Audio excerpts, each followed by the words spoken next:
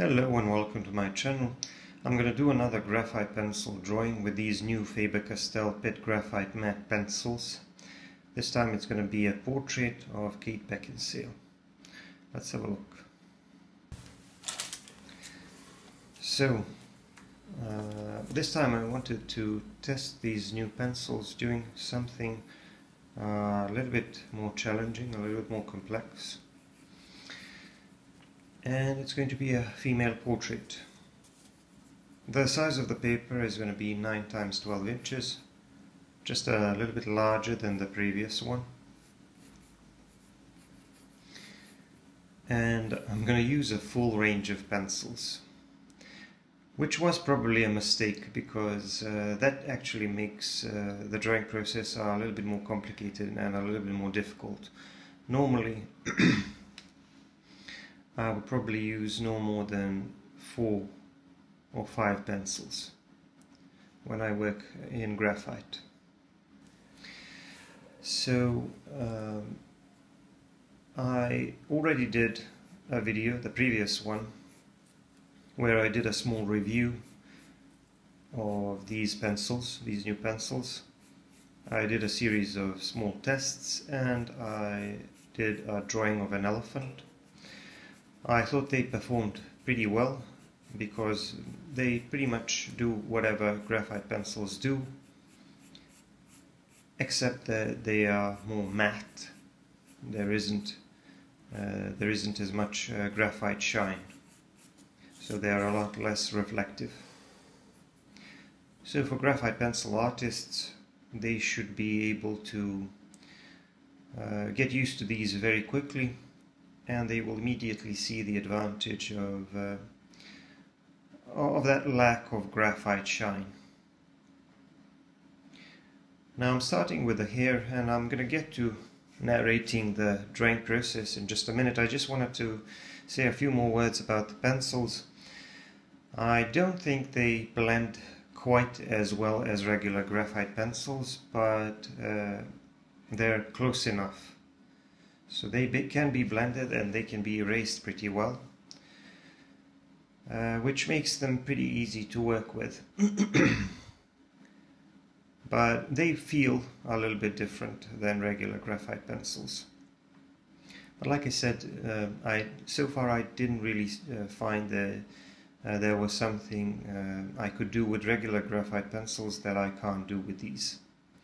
Naturally, graphite pencils and these composite new pencils, which are probably a mixture of graphite and something else, they behave like graphite pencils. They can do what graphite pencils do, which means that you can't really compare them to some other types of pencils, like for example pastel pencils or charcoal pencils. If I try to do something like this, especially the hair in charcoal, this would be much faster, because charcoal is simply faster to work with, faster to blend, cover large areas, achieve those darker tones, etc. So even these pencils have their own limitations. That's what I wanted to say. Anyway, let me get back to talking about the drawing process. I started drawing the hair, and I started out by defining some of the darker areas in between the segments, and that's one of the things that I need to do first, because I need to define the shape and the structure of the hair, and in order to do that I have to define the relationships between the lighter areas and darker areas. Now naturally I'm not going to do all of the hair at once, because I like to work from left to right and from top to bottom, being right-handed, of course, to minimize the smudging, even though, to be honest, there isn't that much smudging with these pencils. So one of the problems here, one of the problems I encountered, and one of the reasons why the hair looks a little bit messy at times, is because I am forced to record top down, and I am trying to minimize the amount of rotating and moving the paper around. So I want to make this video more viewer friendly, and that wouldn't be the case, I think, if I kept rotating it. or I would have to do a significant amount of editing on my video. But it's always easier to draw hair by rotating the drawing a little bit and adjusting the angle of your strokes, of your pencil strokes. So here I started working on her clothes a little bit, and because these don't blend quite as well as for example charcoal, I had to be a little bit more patient in laying down the texture of her jacket. Now let me get back to talking about the hair. So the best way to draw hair is of course by using tapered strokes, and the good thing about tapered strokes is that you can also curve them, and then you can make them join in the middle. You can start from one side, and then you can pull similar tapered strokes from the other side, and then you can create darker areas around the ends and allow them to meet in the middle, creating a natural highlight. Because if you look at if you look at the shape of her hair, you will see that it's a little bit lighter around those round parts where the hair is kind of bulging out and is facing the light source. So that's where it's going to be lighter.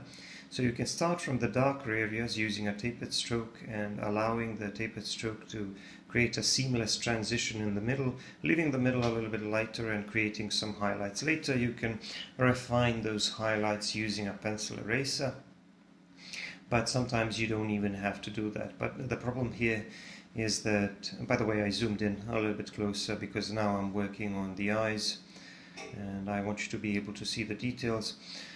The problem, like I said, when recording is that when I'm doing those tapered strokes, I can't change the angle because I don't want to rotate the drawing, which makes the hair look a little bit less smooth.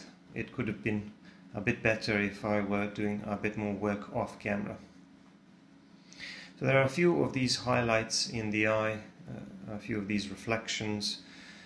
In my reference, the reflection was a little bit more complicated, a little bit more of those sketch lights. I decided to simplify it a little bit.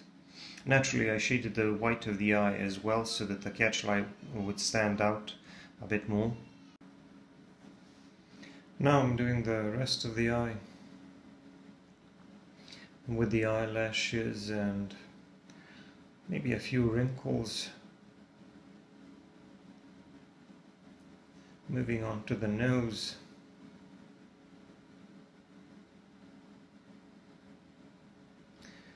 Just shading this area, eye socket area, a little bit more, because obviously the whole area around the eyeball needs to be a bit darker than the white of the eye. So I need to add a sufficient amount of value to it. A Q-tip is a great blending tool with graphite. That's how I always felt about it. It's probably one of the best blending tools. Brushes have some advantages of their own, but Q-tips are very good for achieving smooth blending.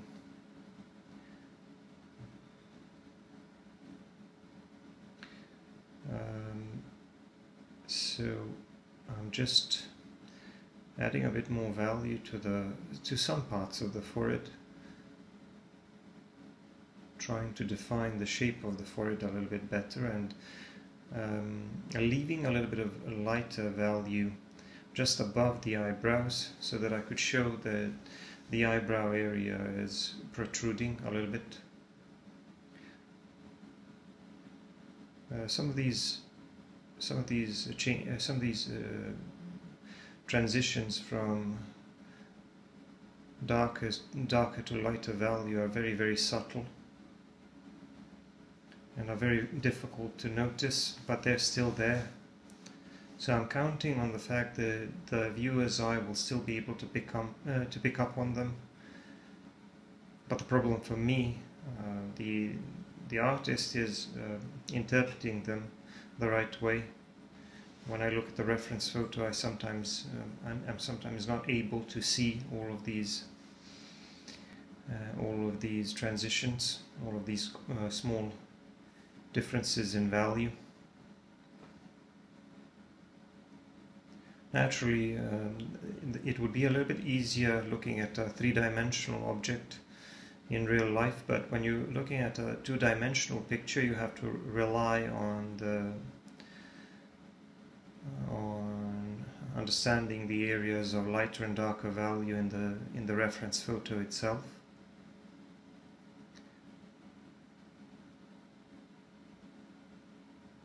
Which may or may not work. Sometimes it doesn't work quite as well. What I've noticed when drawing portraits, and I've done a lot of commission portraits, is that sometimes when you're looking at a two-dimensional photo of somebody, you can interpret certain shapes the wrong way, basically. You can interpret them as something else, something that they're not in real life, and then the portrait just goes the wrong way. I don't know if I'm making sense, but what I'm trying to say is that we are not photocopier machines when we draw, and the artist always does his best to try to understand the shape and to try to convey it to the viewer, and it's never going to be 100% accurate. But that's probably the beauty of drawing portraits. Now I am going around this area in between the nose and the cheeks and the cheekbone, and making the chin area and the jaw area just a little bit darker. Because the thing is that when we're looking at these objects, or when we're looking at a face from up front, if it's difficult to see which parts are raised and which parts are protruding, and the only way to convey that to the viewer is by shading the sides a little bit more and allowing the middle parts, the parts which are facing towards the light source, to be a little bit lighter, to feel like they're sticking out. And that's why if you don't shade the sides of the face, for example, or the sides of the jaw, or the sides of the nose to a sufficient degree, these parts of the body can end up looking a little bit too wide and too flat. Now this particular portrait has a lot of interesting shadows, which makes it challenging at the same time, because the tricky thing about this reference photo, I'm going to leave it in the description if you want to check it out. The tricky thing about this reference photo is that there are multiple light sources which are casting a shadow basically to different directions. So if you look at the area just below the chin, the neck area, just below the jawline, we'll have two shadows essentially. One of them, the stronger one, is being cast from right to left, but there's also going to be a little bit of shadow going in the opposite direction. And if you look at the shadows here from the bangs, we have some on the forehead on the right, and there are some shadows coming from those large earrings on the left side of the neck. So it's a very complex drawing in terms of lighting and shadows. And the problem, normally when you have strong shadows, they can be very good because they can help you achieve depth in your drawing. They can help you explain the shape of the face a little bit better. But when you have a complicated light source with multiple shadows, then things can get a little bit difficult, because it can be a little bit difficult to explain or to understand certain shapes. And the nose area is also going to be a little bit complicated because there are some of these shadows in between the eyes. On this area, the area of the transition between the forehead and the nose, and in between the eyes. So because of the shadows in my reference photo, I found it a little bit difficult to understand what the actual width of the nose really was and how much I should shade the sides of the nose. Overall, I found this portrait to be challenging. I don't know if I achieved great likeness with a reference photo. I suppose I achieved a decent amount of likeness with the actress that I was drawing, but it probably could have been a little bit better. And another thing that kind of made things a little bit more complicated for me was the fact that I wanted to use a full range of these pencils, and this is something that I'm going to advise you against from now on. If you have a larger set like this one, and this is an 8-piece set, I would recommend that you use only 4 pencils, maybe 5 pencils at most when you're doing graphite pencil drawings, especially portraits, because it can get a little bit difficult to track where you used which pencil. And the thing is that sometimes when you're looking at a portrait from up close, it's difficult to notice which areas are really darker. So you see, when you move slightly away from the portrait, it's easier, or when you squint your eyes, it's easier to notice these larger relationships between larger areas of lighter and darker value. And darker pencils will stand out much more than the lighter ones, but when you're looking at a drawing from up close, you tend to get caught up in the details and the textures, and sometimes it's a little bit more difficult to notice these relationships. So one of the ways of fixing that is to try to move away from your drawing and to see if there are any distortions, if there are some parts which need to be made a lot darker, or some parts that need to be made lighter. And I have noticed these things as I was doing my portrait. I had to make quite a few adjustments.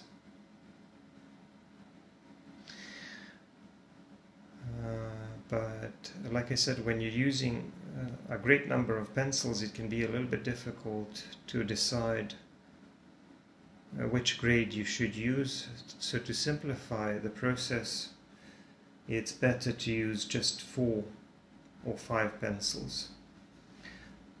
One of the most famous approaches to graphite pencil drawing is the 5-pencil method by Darryl Tank. And I have to admit that I've learned a lot from him. He's an older, more experienced artist. But I don't work quite as much with graphite nowadays. I mostly use either charcoal or colored pencils. So I'm probably not the best person to talk about graphite. But let me get back to talking a little bit about these specific pencils. So, like I mentioned at the beginning of the video, I wanted to do another test, a larger, more challenging test of these pencils. And I think they performed pretty well.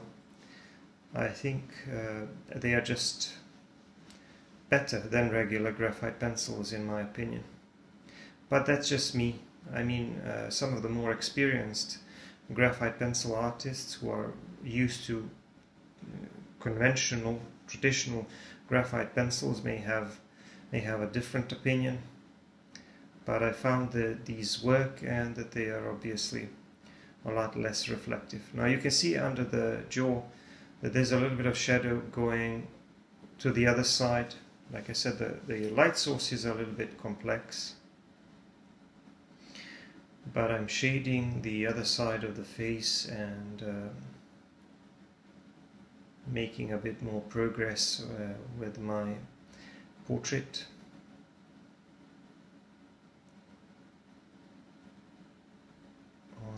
I'm also trying to define some of the edges here around the mouth and the nose, trying to see if the mouth looks a little bit too wide, if the teeth look a little bit too big, although I think she does have slightly big teeth. These shadows on the forehead are nice, so it's good to have such shadows because they help to create that feeling of depth. So if you look at the bangs on the right, they kind of feel like they're sticking out in front of the forehead because of those shadows and because of the contrast between the rest of the forehead and those shadows. So contrast in value is extremely important if you want to show depth and volume in your drawings. And I've talked about that many times. I'm probably getting boring, but to the new viewers I probably won't be. Anyway, I'm going to link to the previous video where I did a more thorough test and review of these pencils if you want to check that out.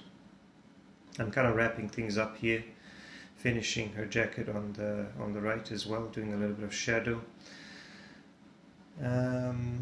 And just making sure that the textures are smoother, adding some details to the neck, and basically wrapping things up. I wanted to remind you to give me a like and comment on my videos. I also apologize if there are any background noises. My house is kind of noisy because of the kids. It is what it is. So don't forget to subscribe, don't forget to check out my other videos, and if you want to see more content and longer videos, don't forget to check out my Patreon. I decided to add or modify these highlights in the eye a little bit more, just putting down some finishing touches to my portrait.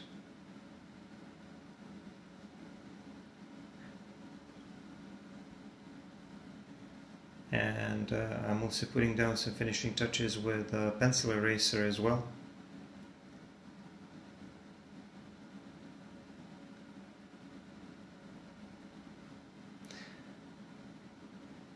I'm going to put my signature in the lower right corner here. And now my portrait is done, I think. I hope you like it, and I'm going to see you in the next one. Bye for now.